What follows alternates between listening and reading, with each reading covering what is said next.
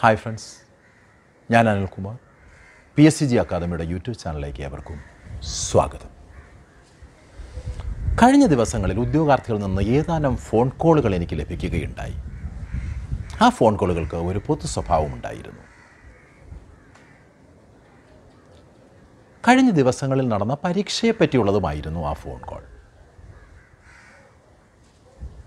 തങ്ങളുടെ wrist watch PSC ഉദ്യോഗസ്ഥന്മാർ പിടിച്ചെടുത്തുവെന്നും തങ്ങളിൽ നിന്ന് സ്റ്റേറ്റ്മെൻറ്റ് കളക്ട് ചെയ്തുകൊണ്ട് അത് റിപ്പോർട്ടാക്കിയിട്ടുണ്ട് എന്നുമായിരുന്നു. ഇതിനെന്താണ് ഒരു പരിഹാരം എന്നാണ് അവർ ചോദിച്ചിരുന്നത്. ഈ സാഹചര്യത്തിൽ PSCയുടെ പുതിയ നിർദ്ദേശങ്ങൾ, വളരെ കർശനമായ നിർദ്ദേശങ്ങളാണ് PSC നൽകിയിട്ടുള്ളത്. നമുക്കറിയാം, സിവിൽ പോലീസ് ഓഫീസർ പരീക്ഷയിൽ നടന്ന അഴിമതികളുടെ അടിസ്ഥാനത്തിൽ, ക്രമക്കേടുകളുടെ അടിസ്ഥാനത്തിൽ, പ്രസ്തുത ക്രമക്കേട് നടന്നത് ഇലക്ട്രോണിക് വാച്ചിലൂടെയാണ്, സന്ദേശങ്ങൾ കൈമാറിയത് വാച്ചിലൂടെയാണ്. അതുകൊണ്ട് തന്നെ വാച്ചിനെ സംബന്ധിച്ച് മാത്രമല്ല, PSC മറ്റു പല മേഖലകളും കവർ ചെയ്തുകൊണ്ട് കർശന നിർദ്ദേശങ്ങളാണ് പുറപ്പെടുവിച്ചിരുന്നത്. ഇത് അഡ്മിഷൻ ടിക്കറ്റ് ഡൗൺലോഡ് ചെയ്യുമ്പോൾ ഉദ്യോഗാർത്ഥികൾക്ക് ഡൗൺലോഡ് ചെയ്തെടുക്കാവുന്ന കാര്യം കൂടിയാണ്. എന്നിട്ടും ഇത്രമാത്രം ഒരു ഗുരുതരമായ സാഹചര്യം നിലനിൽക്കുമ്പോഴും പല ഉദ്യോഗാർത്ഥികളും ഇതേപ്പറ്റി ബോധവാന്മാരാകുന്നില്ല. വളരെ നന്നായി പഠിച്ച് പരീക്ഷയിൽ ഉന്നത റാങ്ക് നേടേണ്ടവർ പോലും ഒന്നും അറിയാതെ, അവരറിയാതെ തന്നെ ഇങ്ങനെയുള്ള കെണികളിൽ അകപ്പെടുകയാണ്. ഈ സാഹചര്യമാണ് ഇങ്ങനെയൊരു വീഡിയോ ചെയ്യാൻ എനിക്ക് പ്രേരണയായത്. നമുക്ക് PSCയുടെ വെബ്സൈറ്റിലേക്ക് തന്നെ കടന്നുകൊണ്ട് PSC പുതിയ നിർദ്ദേശങ്ങൾ, ഉദ്യോഗാർത്ഥികൾക്ക് നൽകിയിരിക്കുന്ന കർശന നിർദ്ദേശം എന്താണെന്നും അത് ലംഘിക്കപ്പെട്ടാൽ നൽകുന്ന ശിക്ഷ എന്താണെന്നാണ് PSC പറഞ്ഞിരിക്കുന്നതെന്നും നമുക്കൊന്ന് നോക്കാം. നമുക്കിവിടെ കാണാൻ കഴിയുന്നത് Kerala public service commission സൈറ്റിൻ്റെ home പേജാണ്. ഈ ഹോം പേജിൻ്റെ ആദ്യ ഭാഗത്ത് തന്നെ നിങ്ങൾക്ക് ശ്രദ്ധിക്കാം, ഒരു അനൗൺസ്മെൻറ്റ് വന്ന് കിടക്കുന്നുണ്ട്. നമുക്കറിയാം, അനൗൺസ്മെൻറ്റുകൾ ഇങ്ങനെ മാറി മാറി വരുന്നുണ്ട്. അതിൽ ഒരു അനൗൺസ്മെൻറ്റ് എന്ന് പറയുന്നത് articles band inside the examination hall എന്നാണ്.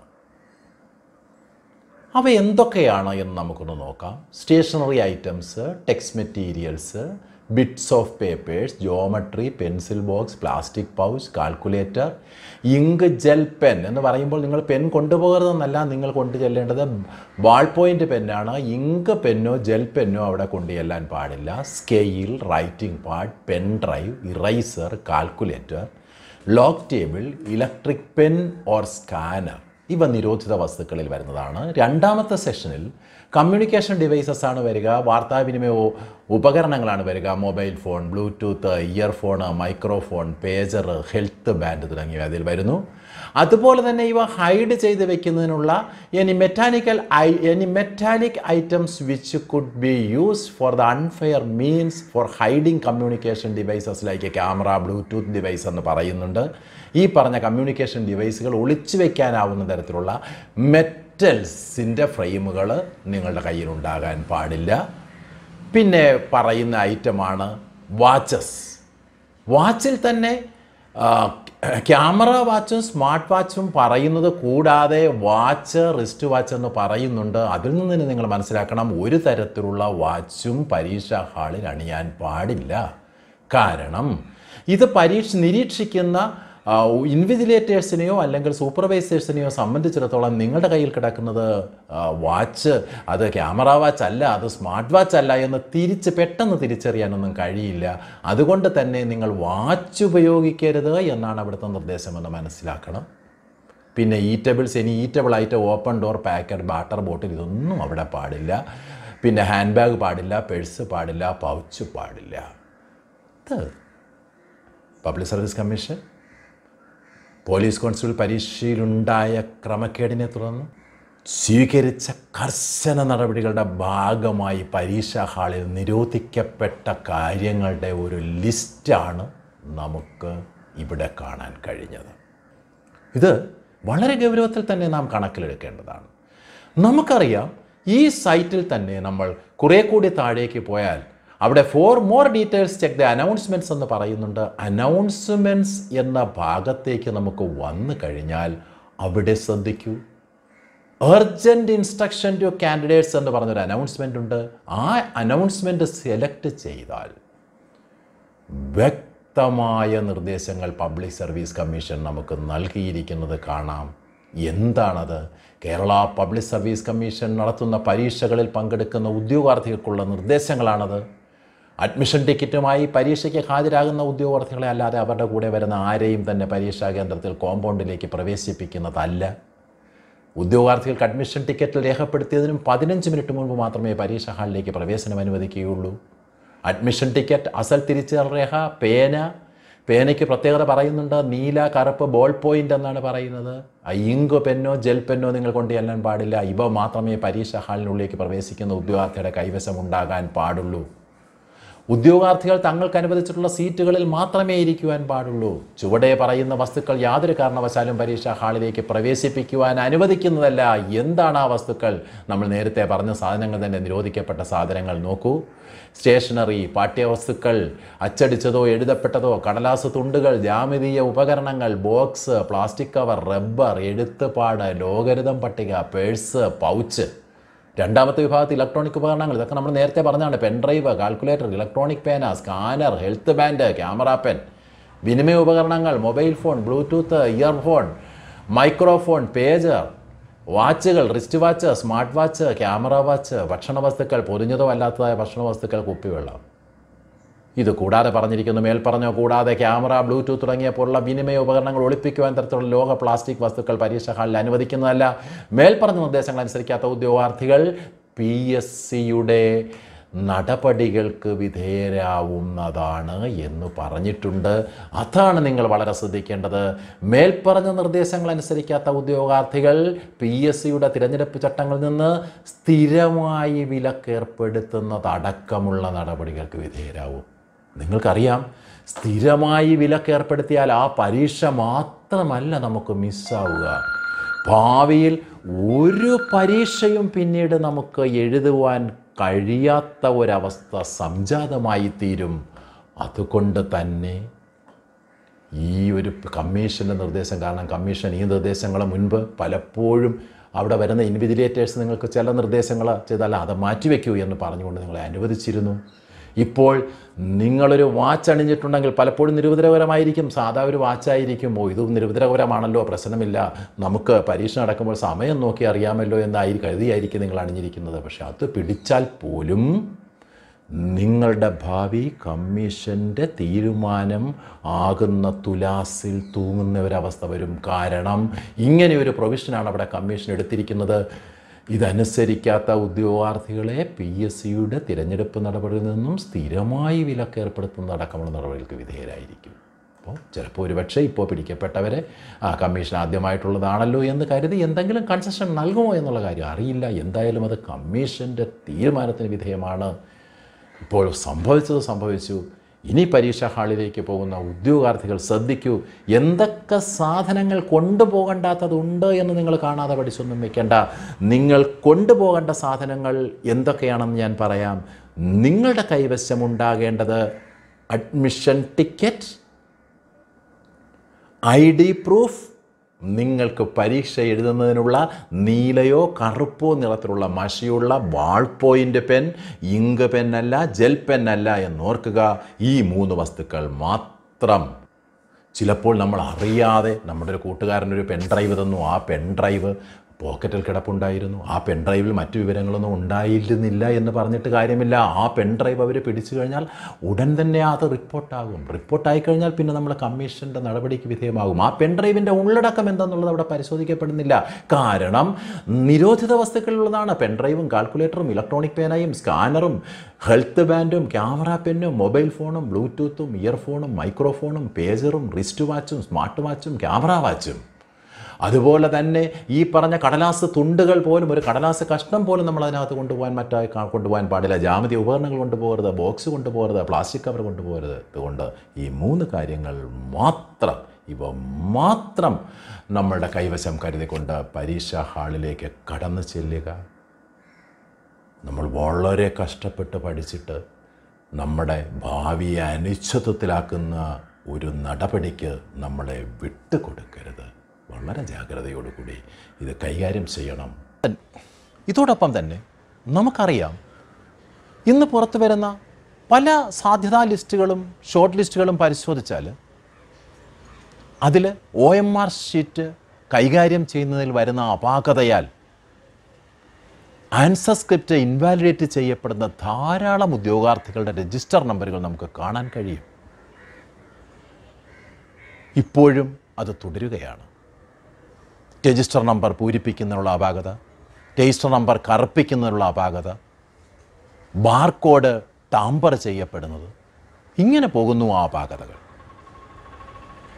ഇവ പരിഹരിക്കുന്നത് എങ്ങനെ? ഇവ പരിഹരിക്കപ്പെടുന്നത് എങ്ങനെ? ഇതിൽ ഉദ്യോഗാർത്ഥികൾ ശ്രദ്ധിക്കേണ്ട കാര്യങ്ങൾ എന്തൊക്കെയാണ്? അതുകൂടി നമുക്കൊന്ന് പരിശോധിക്കാം. നാം ഇപ്പോൾ സ്ക്രീനിൽ കാണുന്നത് ഒരു OMR ഷീറ്റാണ്. ഈ OMR ഷീറ്റിന് 2 ഭാഗങ്ങളുണ്ടെന്ന് നിങ്ങൾക്കറിയാം. A പാർട്ടും അതുപോലെ തന്നെ B പാർട്ടും. ചോദ്യങ്ങൾക്ക് നമ്മൾ ഉത്തരം കറുപ്പിക്കുന്ന B പാർട്ട്, അതുപോലെ തന്നെ നമ്മുടെ രജിസ്റ്റർ നമ്പർ, ഇൻവിജിലേറ്ററുടെ സിഗ്നേച്ചർ രേഖപ്പെടുത്തുന്ന ഭാഗം, ഡേറ്റ് ഓഫ് ബർത്ത് രേഖപ്പെടുത്തുന്ന ഭാഗം, name of post four which examination conducted എന്നത് പൂരിപ്പിക്കുന്ന ഭാഗം, ഡേറ്റ് ഓഫ് എക്സാമിനേഷൻ പൂരിപ്പിക്കുന്ന ഭാഗം. ഇതിൽ മിക്ക ഉദ്യോഗാർത്ഥികളുടെയും ഇൻവാലിഡേഷന് കാരണമാകുന്ന ഒരു സംഗതി രജിസ്റ്റർ നമ്പറാണ് എന്ന് കാണാം. രജിസ്റ്റർ നമ്പർ പൂരിപ്പിക്കുമ്പോൾ നിങ്ങൾ ഇത്രയും കാര്യമൊന്ന് ശ്രദ്ധിച്ചാൽ മതി. നാം രജിസ്റ്റർ നമ്പർ, ഇവിടെ ഒരു വേറിട്ട ബോക്സ് കിടക്കുന്നത് കണ്ടല്ലോ. ഇത് ഇപ്പോൾ ആലപ്പുഴ, കോട്ടയം, തിരുവനന്തപുരം എന്നിങ്ങനെയുള്ള ജില്ലകളാണെങ്കിൽ ആ ജില്ലകളുടെ സൂചന നൽകുന്ന ഒരു അക്ഷരമുണ്ടാകും. ആ അക്ഷരമാണ് നമ്മളിവിടെ രേഖപ്പെടുത്തേണ്ടത്. പക്ഷേ അതിന് താഴേക്ക് കറുപ്പിക്കുവാൻ കോളങ്ങളില്ല. ആ അക്ഷരം അവിടെ എഴുതിയാൽ മതി. പിന്നീട് നമ്മൾ രജിസ്റ്റർ നമ്പർ പൂരിപ്പിച്ച് തുടങ്ങുന്നത് നമുക്കറിയാം. രജിസ്റ്റർ നമ്പറിന് 6 അക്കങ്ങളാണുള്ളത്. 1, 2, 3, 4, 5, 6 അക്കങ്ങളാണുള്ളത്. 6 അക്കങ്ങളാണെങ്കിൽ ഒരു രജിസ്റ്റർ നമ്പറാണ് PSCയുടേത്. നിങ്ങൾ ആ 6 അക്കങ്ങൾ ക്രമത്തിൽ ഇവിടെ എഴുതേണ്ടതാണ്. പലരും ഒരക്കം എഴുതിയതിന് ശേഷം അത് കറുപ്പിക്കാൻ ശ്രമിക്കുക. അങ്ങനെ ഓരോ അക്കം എഴുതി കറുപ്പിക്കുമ്പോഴേക്ക് തെറ്റ് പറ്റാനുള്ള സാധ്യതയുണ്ട്. അതുകൊണ്ട് നിങ്ങൾ തീർച്ചയായും ചെയ്യേണ്ടത്, നിങ്ങളുടെ രജിസ്റ്റർ നമ്പർ നിങ്ങളുടെ അഡ്മിഷൻ ടിക്കറ്റിൽ മേശയുടെ പുറത്ത്, നിങ്ങളിരിക്കുന്ന സീറ്റുള്ള മേശയുടെ പുറത്ത് നോക്കി എഴുതരുത്. ഒരു പക്ഷേ അവർ എഴുതിയതിൽ ഒരു ഡിജിറ്റ് അങ്ങോട്ടോ ഇങ്ങോട്ടോ തിരിഞ്ഞു പോയിട്ടുണ്ടെങ്കിൽ ആ തെറ്റ് നമ്മളിതിൽ ആവർത്തിക്കാൻ സാധ്യതയുണ്ട്. അതുകൊണ്ട് തന്നെ നിങ്ങൾ രജിസ്റ്റർ നമ്പറിനെ സംബന്ധിച്ച് ആധികാരിക രേഖയായി കണക്കാക്കേണ്ടത് നിങ്ങളുടെ അഡ്മിഷൻ ടിക്കറ്റാണ്. അഡ്മിഷൻ ടിക്കറ്റിൽ നോക്കി കറക്റ്റായി രജിസ്റ്റർ നമ്പർ ഇവിടെ എഴുതുക. രജിസ്റ്റർ നമ്പർ പൂർണ്ണമായി എഴുതിയ ശേഷം ഒന്നുകൂടി ഒത്തു നോക്കുക, നമ്മൾ എഴുതിയത് കറക്റ്റാണോ എന്ന്. അതിനുശേഷം ഓരോ ഡിജിറ്റും നോക്കിക്കൊണ്ട് നിങ്ങൾ മനസ്സിലാക്കുക, ഇതിൽ ഒന്നാമത്തേത് 1 അല്ല, 0 എന്ന ഫിഗറാണ്. അത് കഴിഞ്ഞ് 1, 2, 3, 4, 5 എന്ന ക്രമത്തിലാണ് വരുന്നത്. അതുകൊണ്ട് 1 എഴുതേണ്ട സ്ഥാനത്ത് 0 കയറി കറുപ്പിക്കാൻ പാടില്ല. ഓരോ അക്കങ്ങളും നോക്കി ഈ അക്കം എന്താണെന്ന് ശ്രദ്ധിച്ചിട്ട് അത് നോക്കി മാത്രം കറുപ്പിക്കാൻ നിങ്ങൾ ശ്രമിച്ചാൽ മതി. ഇത് വ്യക്തമായിട്ട് ചെയ്തു കഴിഞ്ഞാൽ നിങ്ങൾക്ക് പ്രമുഖമായ ഒരു ഇൻവാലിഡേഷനിൽ നിന്ന് രക്ഷപ്പെടാൻ കഴിയും. പക്ഷേ ഇവിടെ രജിസ്റ്റർ നമ്പർ നിങ്ങൾ തെറ്റിച്ചെഴുതുകയോ, ഇവിടെ രജിസ്റ്റർ നമ്പർ ശരിയായിട്ട് എഴുതിയിട്ടാണെങ്കിൽ പോലും ഇവിടെ കറുപ്പിച്ചപ്പോൾ ഒരു ഫിഗർ മാറിപ്പോവുകയോ ചെയ്താൽ നിങ്ങളുടെ ഉത്തരക്കടലാസ് അസാധുവാകും. ആ പരീക്ഷ നിങ്ങൾ എഴുതിയത് കൊണ്ട് ഒരു പ്രയോജനവും ഉണ്ടാകില്ല. ഒരുപക്ഷെ നിങ്ങൾ 1ാം റാങ്കിന് അർഹനാകുന്നത് വരെ പരീക്ഷയിൽ ആ ഒരു നിലവാരത്തിൽ നിങ്ങൾ ആ പരീക്ഷയിൽ പെർഫോം ചെയ്തിട്ടുണ്ടാകാം. പക്ഷേ റിസൾട്ട് നിങ്ങൾക്ക് അനുകൂലമായി ലഭിക്കുകയില്ല. പിന്നെ ഈ ഭാഗത്ത് ശ്രദ്ധിക്കേണ്ട ഡേറ്റ് ഓഫ് ബർത്താണ്. നിങ്ങളുടെ ഡേറ്റ് ഓഫ് ബർത്ത് ഇവിടെ രേഖപ്പെടുത്തണം. പിന്നെ name of post for the exam, അറിയാമല്ലോ ഏത് പോസ്റ്റിലേക്കുള്ള എക്സാമിനേഷൻ ആണെന്ന് അവിടെ രേഖപ്പെടുത്തണം. ഇവിടെ രേഖപ്പെടുത്തേണ്ടത് ഡേറ്റ് ഓഫ് ബർത്ത് അല്ല, ഡേറ്റ് ഓഫ് എക്സാമിനേഷൻ ആണെന്ന് ഓർത്ത് ചെയ്യുക. ഇതിലൊക്കെ നിങ്ങൾക്ക് ചെറിയ ഇതിൽ തെറ്റ് വന്നാലും വലിയ പ്രശ്നങ്ങളൊന്നും ഉണ്ടാവുന്നില്ല. പിന്നെ ഇവിടെ ശ്രദ്ധിക്കേണ്ട ഈ ഒരു കോളം നിങ്ങൾ ശ്രദ്ധിക്കണം, ഇൻവിജിലേറ്റേഴ്സ് സിഗ്നേച്ചർ വിത്തൗട്ട് നെയിം എന്നുള്ളതാണ്. ഇൻവിജിലേറ്റർ എന്ന് പറയുന്നത് നിങ്ങളുടെ ക്ലാസ്സിൽ സൂപ്പർവിഷൻ നിൽക്കുന്ന ടീച്ചറെയാണ് ഇൻവിജിലേറ്റർ എന്ന് പറയുക. ആ ഇൻവിജിലേറ്റർ നമ്മൾ ഒപ്പിടിക്കുകയല്ല വേണ്ടത്, അവർ വന്ന് ഒപ്പിടിക്കുകയാണ് വേണ്ടത്. പക്ഷേ അവർ അശ്രദ്ധയാൽ അത് മറന്നു പോയിട്ടുണ്ടെങ്കിലും നിങ്ങൾ ആൻസർ സ്ക്രിപ്റ്റ് കൊടുക്കുന്ന സമയത്ത് ഇത് ഒഴിഞ്ഞു കിടക്കുമ്പോൾ അത് കൊടുക്കുമ്പോൾ അവരെ കൊണ്ട് അവിടെ അത് പറഞ്ഞ് അവരുടെ ശ്രദ്ധയിൽപ്പെടുത്തിയിട്ട് ഇൻവിജിലേറ്ററെ കൊണ്ട് അവിടെ ഒപ്പിടിക്കേണ്ടതാണ്.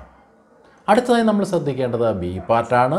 ബി പാർട്ടിൽ നമുക്കറിയാം ആൽഫ കോഡ് രേഖപ്പെടുത്തിയ അതാണ് നമുക്ക് തരുന്നത്. പിന്നെ നമ്മൾ ശ്രദ്ധിക്കേണ്ടത് നമുക്ക് അനുവദിച്ച ആൽഫ കോഡിലുള്ള OMR ഷീറ്റാണോ നമുക്ക് കിട്ടിയതെന്ന് ശ്രദ്ധിക്കണം.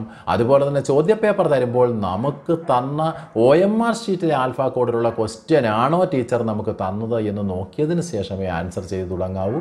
അതിനുശേഷം നിങ്ങൾ ഉത്തരങ്ങൾ കറുപ്പിക്കുക. ഉത്തരങ്ങൾ കറുപ്പിക്കുമ്പോൾ നിങ്ങൾ കറുപ്പിക്കുന്ന പലപ്പോഴും പലരും ചെയ്യുന്നത് ഈ ഒരു ബോക്സ് ബബിൾ ചെയ്യുമ്പോൾ ഭാഗികമായി മാത്രം ബബിൾ ചെയ്ത് കഴിഞ്ഞാൽ OMR വാല്യുവേഷൻ അതിൽ വരികയില്ല. അതുകൊണ്ടത് ഫുൾ ബൗൾ ചെയ്യുന്നതിൽ നിങ്ങൾ ശ്രദ്ധിക്കേണ്ടതാണ്. പിന്നെ ശ്രദ്ധിക്കേണ്ട ഒരു കാര്യം, ഇത് മുറിക്കുമ്പോഴുള്ളതാണ്. മുറിക്കുമ്പോൾ ആർക്കും ഇപ്പോൾ തെറ്റ് പറ്റാറില്ല എന്നാണ് എനിക്ക് തോന്നുന്നത്. കാരണം ഇവിടെ ഒരു കത്രിക ചിഹ്നം കൊടുത്തിട്ടുണ്ട്, താഴെയും ഒരു കത്രിക ചിഹ്നം കൊടുത്തിട്ടുണ്ട്. ഇവിടെ നിന്ന് നമ്മളിങ്ങനെ പിടിക്കുമ്പോൾ തന്നെ വരത്തക്ക രീതിയിലാണ് അതിൻ്റെ കൺസ്ട്രക്ഷൻ. അത് ആ കത്രിക ഇവിടെയുള്ള ഇടയ്ക്കുള്ള ആ സെൻറ്ററിൽ വരുന്ന ആരോ മാർക്ക് ഇത് വെച്ചൊന്ന് മടക്കിയിട്ട് നമ്മൾ ചുമ്മാ ജസ്റ്റ് ഒന്ന് മുറിക്കുമ്പോൾ അത് ബ്ലേഡോ മറ്റോ കാര്യങ്ങളൊന്നും വേണ്ട, മുറിക്കുമ്പോൾ വരുന്നതേ ഉള്ളൂ. ഈ ബാർകോഡ് ടാമ്പർ ആകാതിരിക്കാൻ നോക്കണം. കാരണം ഇത് വേർപെടുത്തപ്പെട്ട് കഴിഞ്ഞാൽ ഈ ബാർകോഡുകൾ വെച്ചുകൊണ്ടാണ്, ബാർകോഡിൻ്റെ വാല്യൂ വെച്ചുകൊണ്ടാണ് നിങ്ങളുടെ എ പാർട്ടും ബി പാർട്ടും തമ്മിലുള്ളൊരു കൺസോൾട്ടേഷൻ നടത്തുന്നത്. ഇവിടെ നിങ്ങൾക്ക് കിട്ടുന്ന മാർക്ക് നിങ്ങളുടെ ശരിയായ രജിസ്റ്റർ നമ്മൾ എൻ്റർ ചെയ്യപ്പെടണമെന്നുണ്ടെങ്കിൽ ഈ ബാർകോഡ് ഇൻടാക്റ്റായി നിലനിൽക്കേണ്ടത് ആവശ്യമാണ്. അതുകൊണ്ട് ഇവിടെ സെൻറ്ററിൽ വെച്ച് തന്നെ OMR ഷീറ്റ് മുറിക്കുവാൻ നിങ്ങൾ ശ്രദ്ധിക്കേണ്ടതാണ്. പിന്നെ ഒരിക്കലും നിങ്ങളുടെ കൈകൾ വിയർത്തിരിക്കുന്ന സാഹചര്യത്തിലൊക്കെ ഇവിടെ കൊണ്ടുവന്ന് നമ്മൾ ഒരിക്കലും ഈ ബാർകോഡിലേക്ക് കൈ കൊണ്ടുവന്ന് മുട്ടിക്കാതിരിക്കാൻ ശ്രദ്ധിക്കണം. കാരണം വിയർക്കുന്ന സ്വഭാവമുള്ളവരാണെങ്കിൽ ഈ കൈ ഇവിടെ മുട്ടുകയും അവിടെ ബാർകോഡിന് ടാമ്പറിങ് സംഭവിച്ചാൽ ആ മൂല്യം OMR മെഷീന് കണക്കാക്കാൻ കഴിയാതെ വരികയും ചെയ്യും. അപ്പോൾ അതുകൊണ്ട് അത്തരം കാര്യങ്ങളും OMR ഷീറ്റ് പൂരിപ്പിക്കുമ്പോൾ ശ്രദ്ധിക്കേണ്ടതാണ്. പിന്നീട് പരീക്ഷ അവസാനിച്ച് കഴിയുമ്പോൾ മാത്രമേ OMR ഷീറ്റ് മുറിക്കുക. PSCG അക്കാദമി മത്സര പരീക്ഷകൾക്കായി ധാരാളം വീഡിയോ ക്ലാസ്സുകൾ അപ്ലോഡ് ചെയ്തിട്ടുണ്ട്. ഇനിയും വിവിധ വിഷയങ്ങളെ സംബന്ധിച്ചുള്ള ഫലപ്രദമായ വീഡിയോകൾ അപ്ലോഡ് ചെയ്യുന്നതാണ്. സബ്സ്ക്രൈബ് ചെയ്തിട്ടില്ലാത്തവർ ചാനൽ സബ്സ്ക്രൈബ് ചെയ്യുക. ഡിസ്ക്രിപ്ഷൻ ബോക്സിൽ അപ്ലോഡ് ചെയ്ത ക്ലാസ്സുകളുടെ ലിങ്കുകൾ വിവിധ വിഷയങ്ങളുടേത് നൽകിയിട്ടുണ്ട്. ആ ലിങ്ക് ക്ലിക്ക് ചെയ്തുകൊണ്ട് ആ വീഡിയോകൾ നിങ്ങൾക്ക് കാണാവുന്നതാണ്. സബ്സ്ക്രൈബ് ബട്ടണോടൊപ്പമുള്ള ബെല്ലൈക്കൺ ക്ലിക്ക് ചെയ്തുകൊണ്ട് നോട്ടിഫിക്കേഷൻ സജീവമാക്കി നിങ്ങൾക്ക് നിലനിർത്താവുന്നതാണ്. ഏവർക്കും വിജയാശംസ. Good bye.